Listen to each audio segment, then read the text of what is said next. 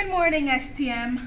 My name is Gloria, and I'm here from your diversity committee. In 2009 of June was declared National Indigenous History Month in Canada.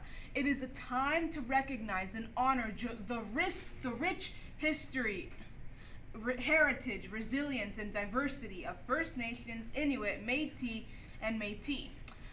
Each week throughout the month of June, the Diversity Committee will be highlighting specific themes to celebrate Indigenous History Month. But not just Indigenous people in Canada, but also Indigenous people from other parts of the world. Like, to give an example, me, and I'm sure many other people.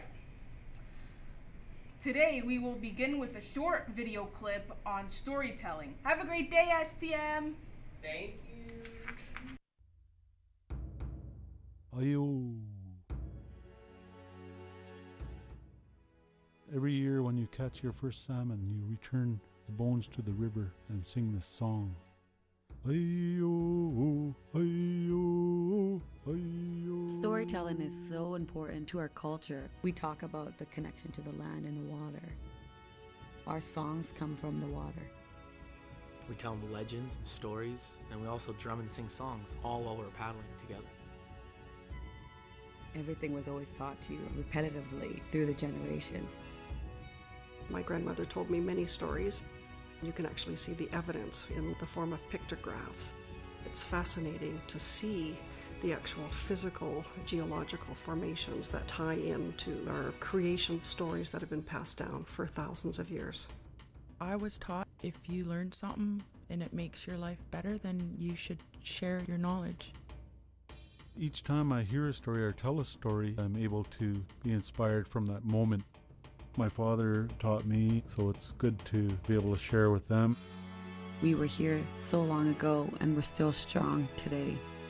We live in a really amazing time. The time where we can share our connection to the past and also to the future. Good morning, STM. My name is Kiara. And I'm Michele, and here are your announcements for today. For anyone going on the puppy yoga trip this Wednesday, there will be a mandatory meeting immediately after school in the phys ed health room. Attention all diversity members. There will be a meeting today after school in the library.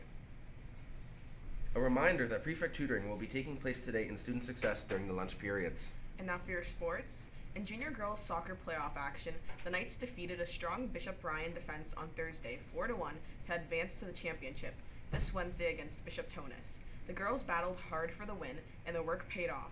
The buyout for Wednesday's championship game is on. Buy your ticket on School Cash Online later today and come out to cheer the last STM team still standing. The girls' slow pitch team advanced to GHAC as we finished second in our board. We faced Dr. Frank Hayden from Halton for the GHAC semifinal last Thursday. Our Knights played outstanding, our defense was solid, and our bats were lit up. We cashed in 9 runs, shutting the Huskies down 9-3.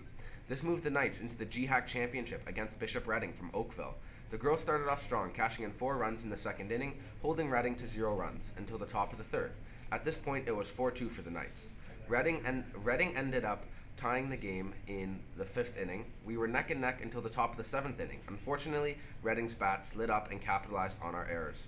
Our Knights had last bats but were not able to bring home any runs. The final score was 12-4, which does not represent the effort made by our girls. You played amazing.